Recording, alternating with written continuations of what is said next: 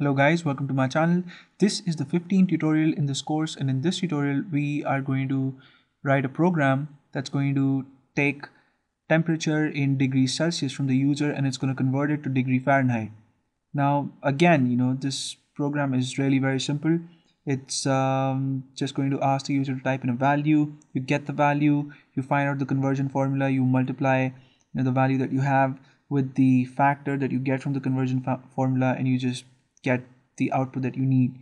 So it's a very simple program, and I'm just making it because I want you guys to have fun along in this course, and we should always have something interesting to do, and this, well, for me it qualifies as interesting, right? And let's just get started. You can see that I've saved this program.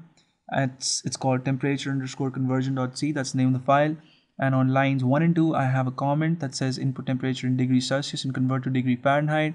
On line 3 I have my header file. On line 4 I've declared the main function. I have my curly braces. So, well, let's type in our code.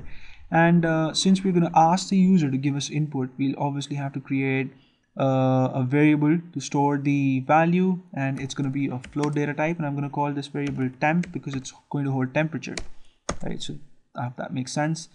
Now I'll use printf to ask the user to input the temperature in degrees Celsius. So input temperature in degree Celsius, right? I'll put a colon and then a semicolon to terminate the statement, and then I'm going to use scanf to get the input, and of course we'll have to use the %f format specifier because we're dealing with a floating point value here, and the address of the variable is and temp. We've used the address of operator there, and well, now just use the printf statement to display the output on screen, and display a message first like equivalent temperature in degree Fahrenheit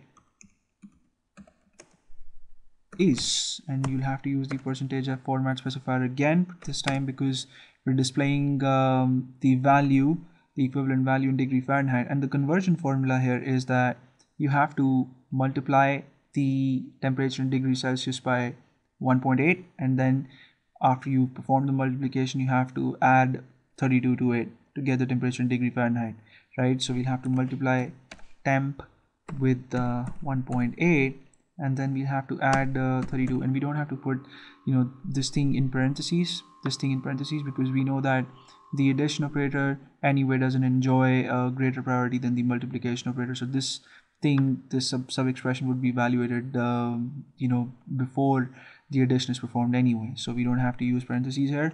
Put a semicolon to terminate this statement, and I'll click on build and run to see the output, and there you go. I'm asked to input temperature in degrees Celsius, and I'm going to put 37. I'm going to supply 37 as the value because I know that that's the normal body temperature, normal human body temperature, and I also know that the value of this temperature in degree Fahrenheit is 98.6, and that's because I was a whiz kid when I was in school.